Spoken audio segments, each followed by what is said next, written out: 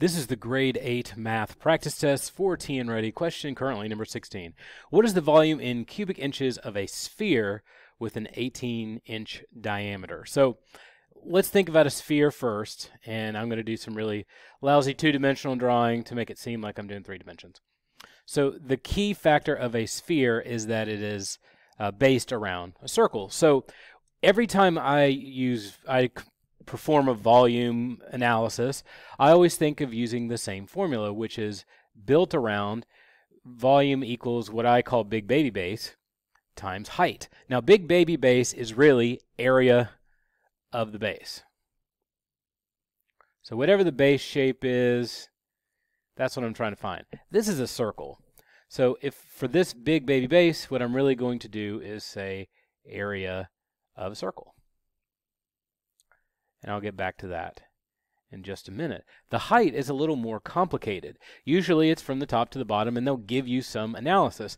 In a sphere, they give it to you because it's the same distance from here to here as it is from here to here. So what you're looking at is the diameter. So the height of the figure they've already given you, it's 18 inches.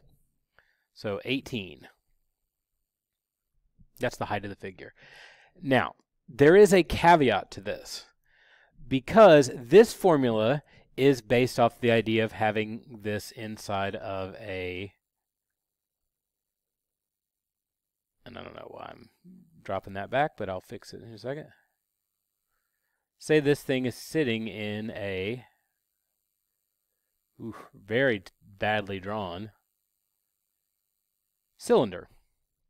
So generally speaking, if I have a shape like this, if it were a cone, for instance, like this, I would do my analysis based off the idea that it's this, and since there's one pointy end, I do 1/3. That would be a cone. That would be a cone like this. I'm not doing a cone, I'm doing a sphere. This essentially has 2 pointy ends, right? One pointy end, and it would help if my pen wasn't the same color as that, so I'm going to fix that. One pointy-ish end, 2 pointy-ish ends. So instead of doing 1/3, I'm going to do 2/3. So if you have a loss of thought about let's do volume, if you could remember big baby base times h, and remember that big baby base is area of the base, and h is height, you're halfway there. If it has no pointy ends like this cylinder does, you're good to go. You didn't need to do anything else. If you have pointy ends, like the cone, you have to count how many pointy ends you have. And by pointy, relatively speaking. Cones have a severe pointy end, 1 out of 3. And the reason it's thirds is because if you pour stuff in, it'll actually, 3 cones will fill in the cylinder with the same base size. For a sphere, it's 2 pointy ends, so 2/3.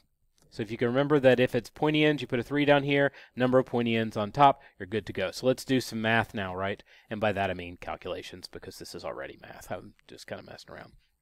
All right, so equals 2/3.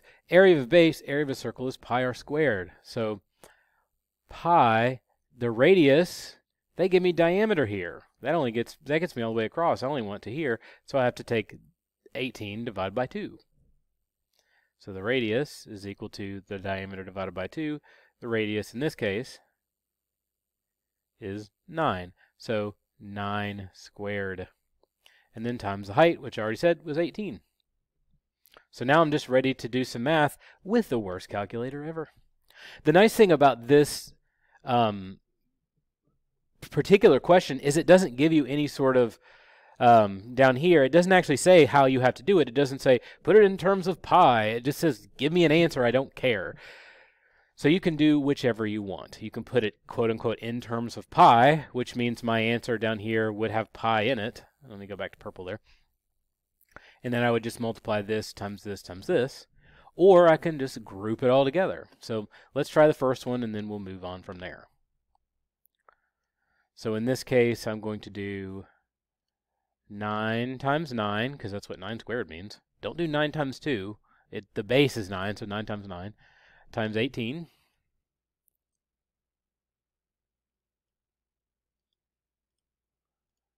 Times, how do you do 2/3 in a lousy calculator like this? It's easy.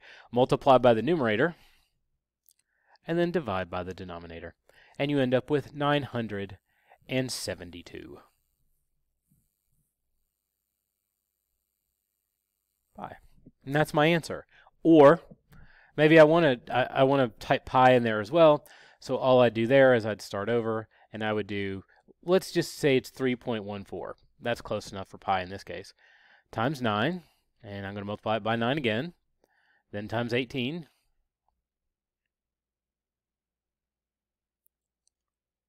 Multiply that times 2. Divide by 3. And it gives me this. Now, mathematically speaking, order of operations would say, since these are together, I would do the 9 squared first, get 81 times pi, and then multiply by 18, and then, only because I put them in parentheses, I could have changed that around. Do the 2/3 first times this, but since it's all multiply, they're all on the same level anyway, except for this, and I converted it into a multiply as well, so the order of operations didn't really destroy me here. That didn't go in order. So this answer, 3052.1 roundabout, is okay as well. They don't tell you. They'll actually take anything in this range up to 3055, so you don't have to be precise. If they don't say put it in a certain form, you don't have to put it in a certain form. It gives you a little bit of breathing room.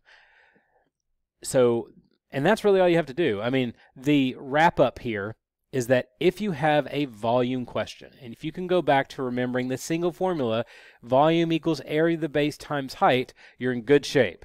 Then all you have to do is say, is there a pointy end? If the answer is yes, there's a pointy-ish end. There's only one of them, though, because it's, you know,